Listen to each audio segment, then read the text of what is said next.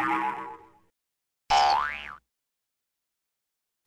guys, this is Mark from Sideshow HD Films, and we're gonna do some BB testing today with the DPMS Panther Arms carbine, which is basically just an AR-15 clone for you gun nuts out there.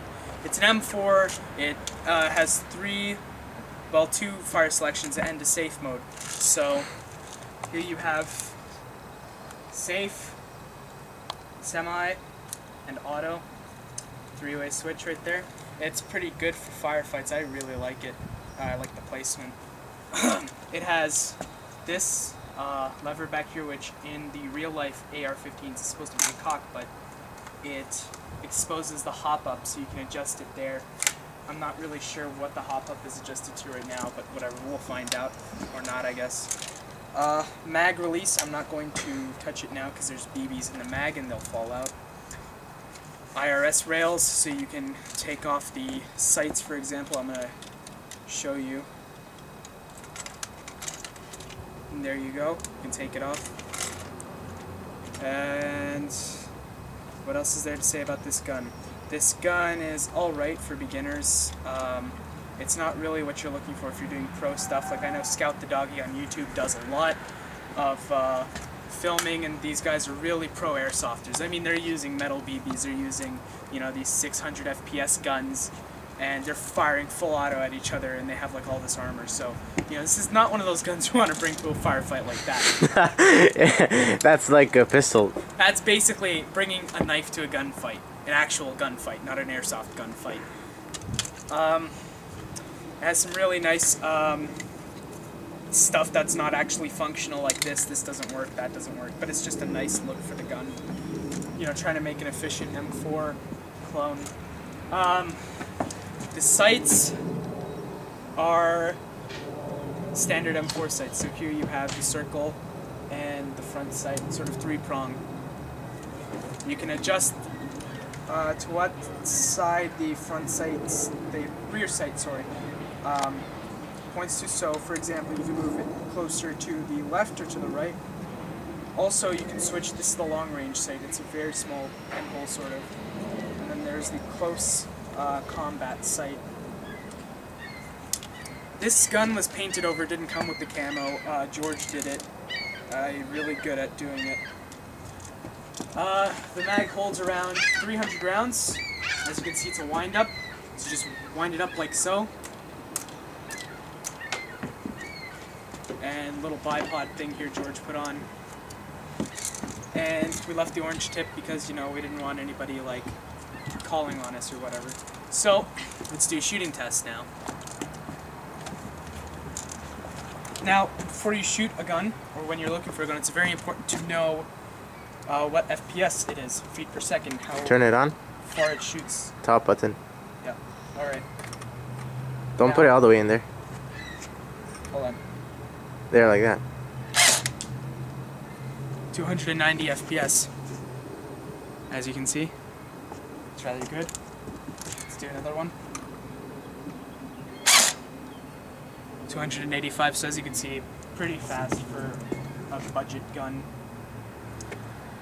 Now let's do a shooting test. We're going to hit those two targets there. I'll try to hit the glass. I'll hit that little can over there. And I'll attempt to hit that green bottle and that can over there. So, and then we're going to do a human test with George. And pay back for the sniper human test, I guess. Let's do it. Okay.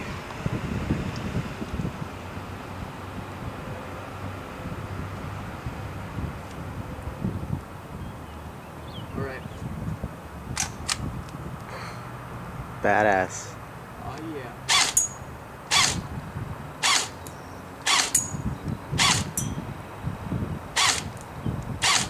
This gun isn't the most accurate, so.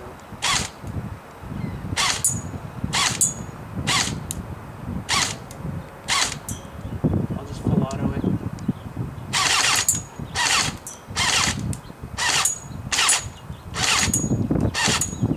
I can't hit that.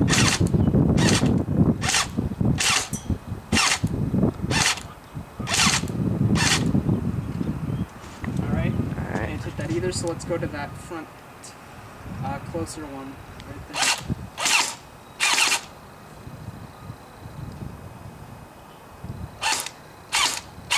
Hold on, I think it's empty. Ladies and gentlemen, the most inaccurate weapon you'll ever find. Just believe. Okay. There you go. Let's try that front one, or that one a little farther down once more.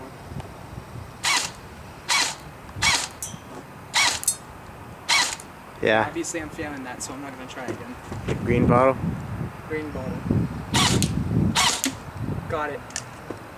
The can far away. Far away.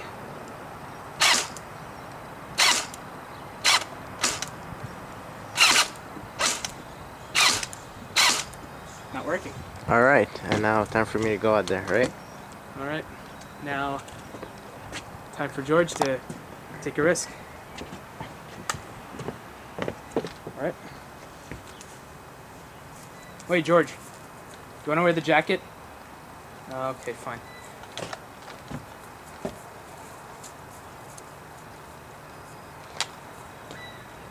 Okay. Ready? Okay. And I'm trying not to hit him anywhere where it'll hurt. Just hit him in the, I'll hit him in the leg.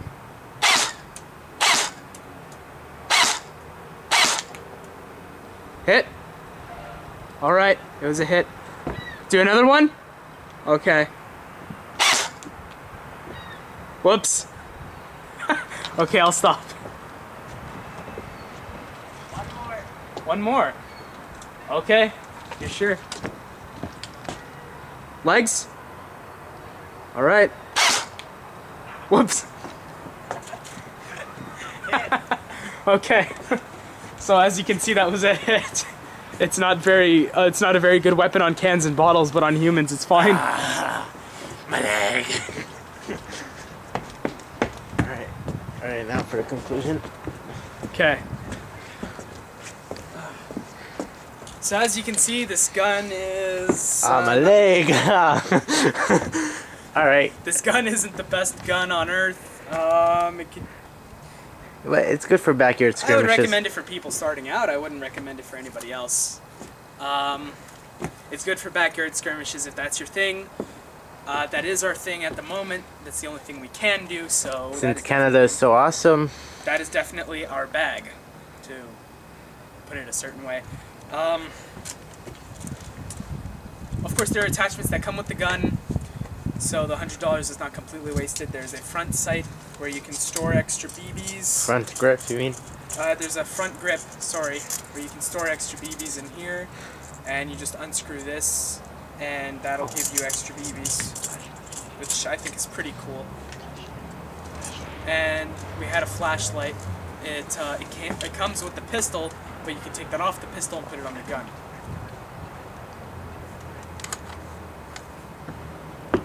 And there's also a red dot sight, but we don't have that out here at the moment. And it's pretty shit anyways. It's pretty bad, so I'm not going to bother. I'm pretty sure you guys know what a red dot sight is. Other than that, that's it. That's the gun. So, it's Mark from Sideshow HD Films, signing out.